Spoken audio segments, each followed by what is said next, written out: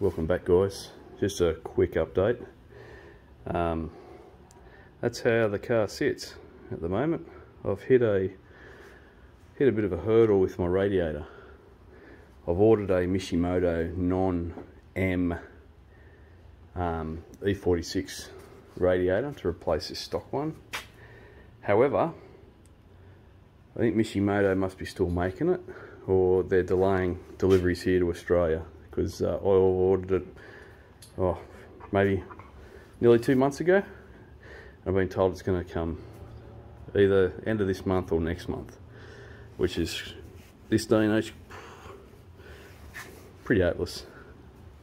So I hope they pull their finger out and actually make this radiator for me.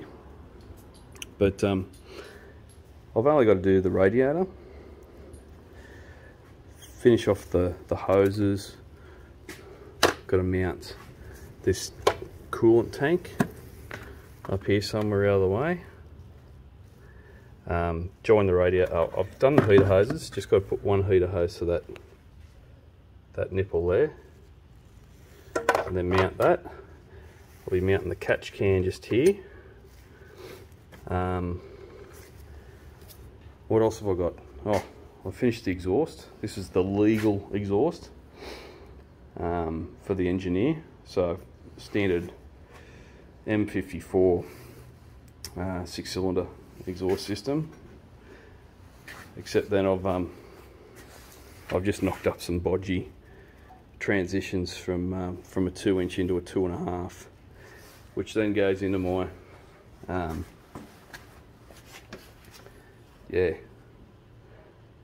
X-pipe twin cat. So I've just got to get some exhaust wrap and wrap these. It's this one here.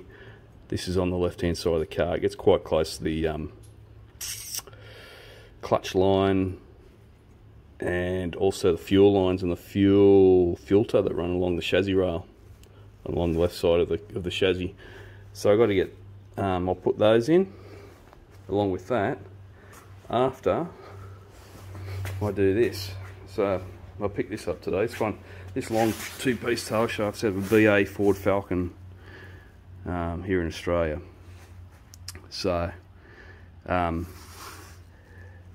this yoke will fit straight in the back of the Tremec that I've got in the transmission that I've got in the car.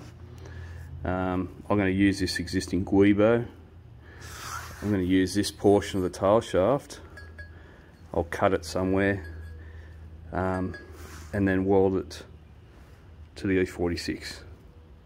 So I've got to get onto the car. First I'll chop this and get on the car, do a quick measurement, see where I'm at. There's plenty of play in this. I mean, that's where the seal sits in the back of an automatic on the BA Falcon. Anywhere around here.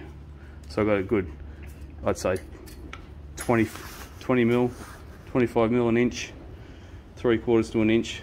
Then I can weld or just tack it into place. And I might even have a crack at welding it myself. If it doesn't work out, well, yeah, I can always do another one. So this tail shaft only cost me $50. I pulled it out myself at a nearby wrecking yard, which is really good because everybody with a Falcon that's wrecking their backyard, especially those dreamers in Sydney, want a good $200, $250 for what you see here. So yeah, it's always pays to hunt a bargain down. So once I've got this done and finished, put it in the car, put this monstrosity of an exhaust system in the car, and then I've just got to sit and wait for the Mishimoto to arrive, and then I can drive this thing. So it's getting really close.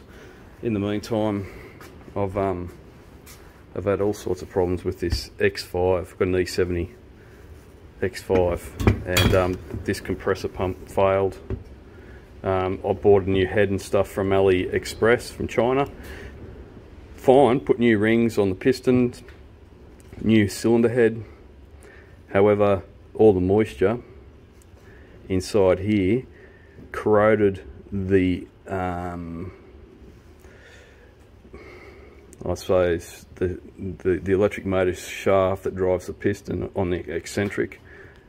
The bearing actually froze solid, or rusted solid on the piston. That's what it looked like in the old cylinder head.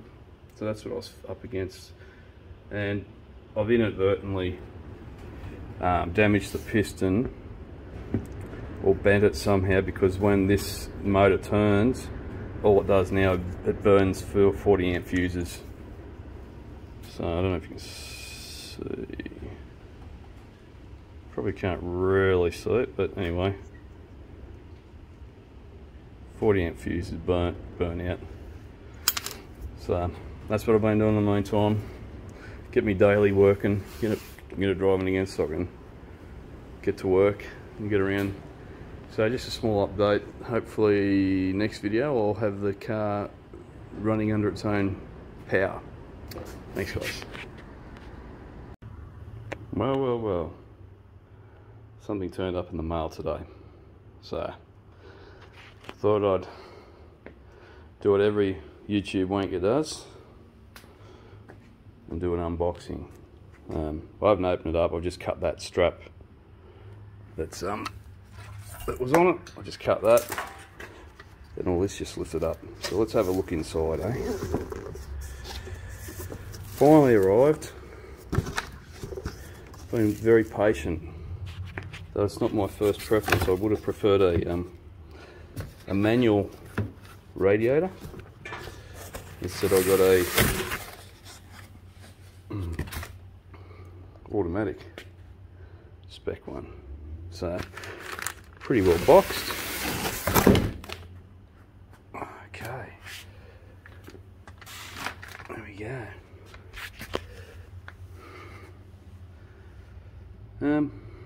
Righto, let's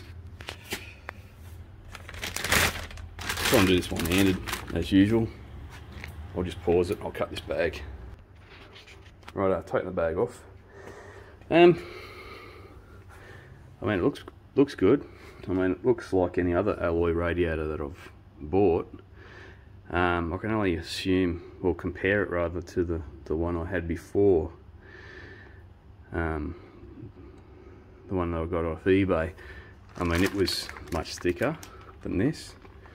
This looks as though it's standard OEM thickness and size.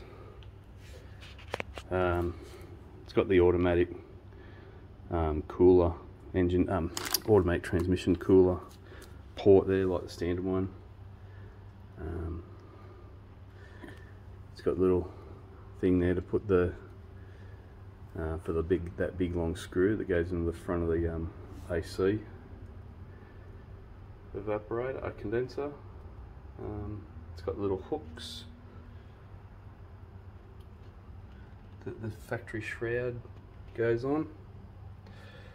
These ones here, I mean, it's apparently a standard fit. So what I need, oh, and the fins look a lot, so there's more of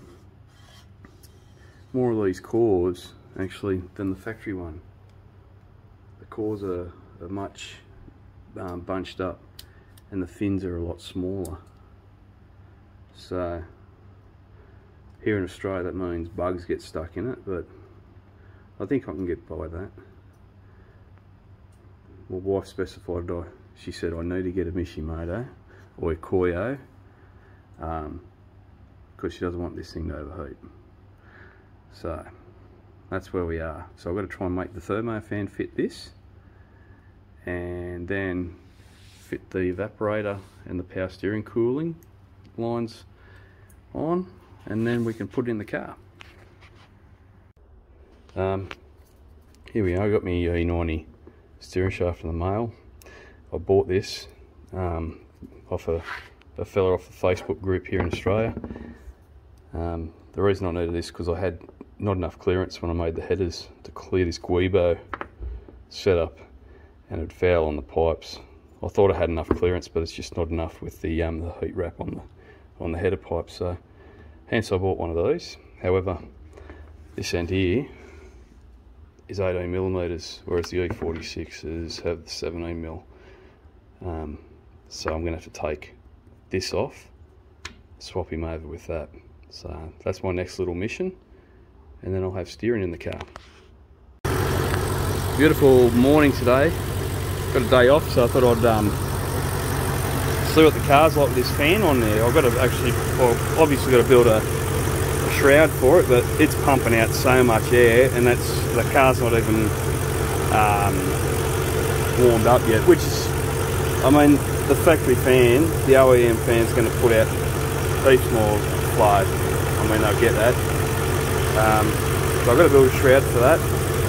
I'm not too sure whether to make one out of aluminium or aluminum, or make one out of fiberglass like I did with the Range Rover. I think I might do a Range Rover style fiberglass one, because it's pretty easy, and I can sort of mould it to fit, you know, around the hoses and whatnot. So I'll do all that.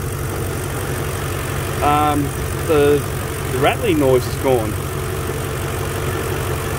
What you can hear now is the fuel injectors clicking away. The actual knocking sound that was coming from the left bank, it's gone, so I'm happy about that. I wasn't getting an OB, I had my OBD plug in the like a Bluetooth OBD port, so I could connect the torque app to my phone and monitor the motor, and I wasn't getting the coolant signal. So I checked the coolant wires. See, they don't, something's clicking around in there. Maybe it's a bad wire, not too sure, but anyway, I checked the continuity between that and the DME up in the corner here. It's all good, so I might try that again later. Also, I'm going to make an airbox out of fiberglass. So, but other than that, and getting the brakes for the rear end, this thing's good to go. I'll be able to take it for a few hot laps. So yeah, happy days. Well, I just knocked up an alloy, aluminium, aluminum, whatever you want to call it, wherever you are. Just a heat shield for now. And I've just mocked up a cardboard piece down the bottom just to shape it. And I've also made like a little bracket to hold this into place. I'm going to make some more brackets to hold that into place.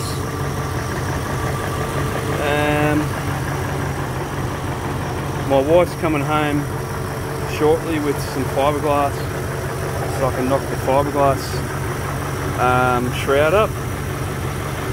And yeah, so, and I've also booked the car in for an engineer certificate on the 20th of August. So I've got a few little things to do before then. It's just got to jack the motor up on the right hand side by about 10mm, I reckon, just to clear the sway bar. And I think I'm just going to redo the centre bearing mount on the chassis, but that's getting awfully close now, eh? Really, really close. So